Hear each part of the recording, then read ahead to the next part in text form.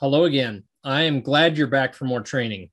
This session will show you how to use the collection note feature. Collection notes are used to preserve a set of scriptures along with your notes about those scriptures. And there are several ways to create a collection note.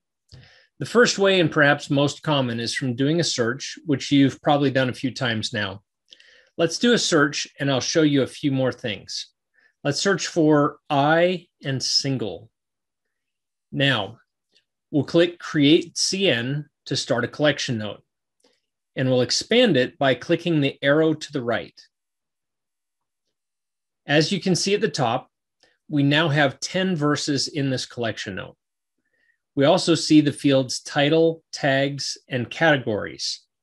We'll give this collection a title of Let Your Eye Be Single, and then tags that will help us locate this note in the future when we go looking for a topic. I'll put I and single and press enter after each tag you put in here to save that set of text as the tag. When you've done this, click the save button at the top and it will turn into an update button. Click this periodically to save your master note. Verses save instantly when you click out of them, but master collection notes require clicking the save or update button. Now, as you go down through the verses in your collection note, study them as you normally would and make notes about the verses to the right of the verses, but record your overall observations about these verses in the top master note area. You might make a list of things that you find in the verses, or you might record definitions that are shared across the verses, or record quotes that go along with these verses. Maybe you're preparing a talk and just want to organize the verses and type your talk in the top area. When you're done, click update. And if you want, you could click the print report button and it will give you a PDF of your master note, verses, and verse notes. Additional print and export features will come in the future, but you can do this in any pane view and get a printout of that pane's contents. Let's look at some other ways to create collection notes and some examples of things that you can do. Maybe you've tried this by now, but going to the topical guide is another great way to study a topic. Let's open up to the topic Jesus Christ and see the topics available for study.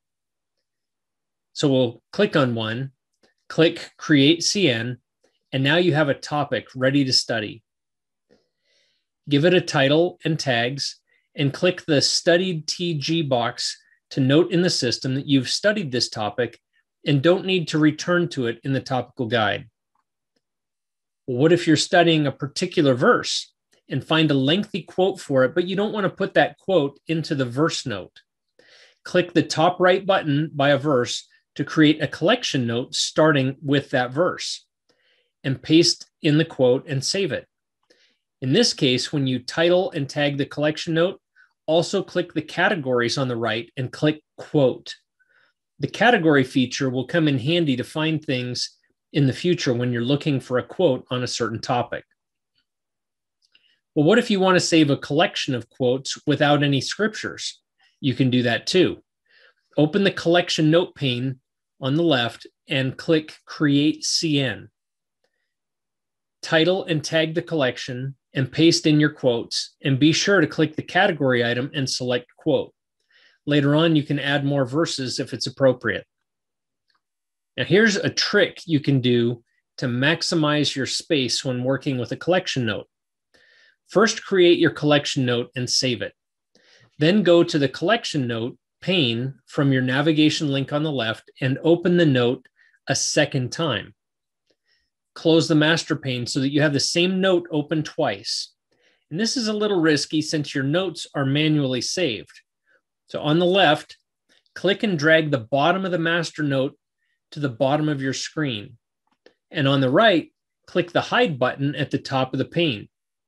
You can now write in a full height editor while reviewing the verses in a full height pane right next to it. Just remember to never click save or update above the verses because you're doing all your work in the pane on the left. You can also do this from the study helps, but in a safer way.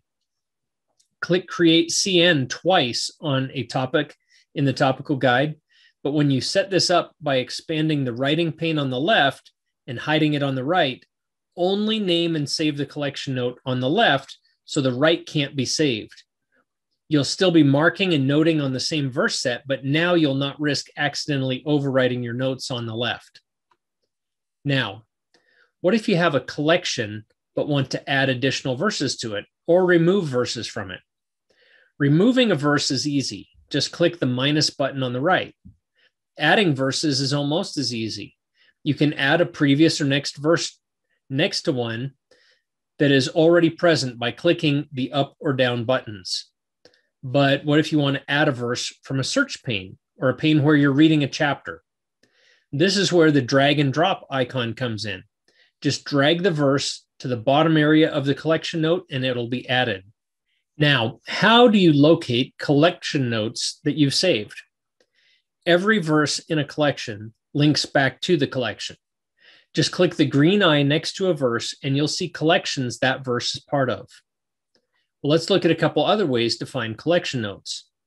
From the master collection note pane, you can do a title search and have it pull back the titles for you to click on and open. For a comprehensive search of your master notes, use the search pane and click on collection note. You can further filter your results by selecting a category or tags if you believe it to be categorized that way. Another way to find collection notes is to look in your tag tree to find the note. Clicking a tag on the left shows the collections with that tag on the right. You can also do two-level tagging by separating words by a colon. Let me demonstrate. Let's open up the topical guide entry for Jesus Christ Advocate. We can type and save this tag, Jesus Christ, Advocate. Don't include a space before or after the colon, or that will get included in the tag. Now, when we open the tag pane, we can expand the entry for Jesus Christ and see Advocate as a subtag. Clicking it will show the collection note with that tag. On the tag pane, you can also search for tag titles at the top. Okay, time to practice what you've learned. Go create a collection note and study something of interest to you. If you aren't sure what to study, pick a topic from the topical guide. Make a collection note. Make comments in the verse notes, but look for unique ideas across the verses and record those in the master note area at the top. Study the topic like you're going to be teaching it next week to a group of people. When you study with the intent to teach, you study at a deeper level. You think through things more, so you're prepared to explain them and look with the intent to teach something new and interesting. So this is the last of the basic training videos for now. When you're ready for more, come back here and click to view some other advanced topics. There's a lot more to cover, teaching you to find Hebrew and Greek meanings and words, new techniques to use to dig more out of a passage, and tapping into what others have said about the scriptures. Hope to see you soon.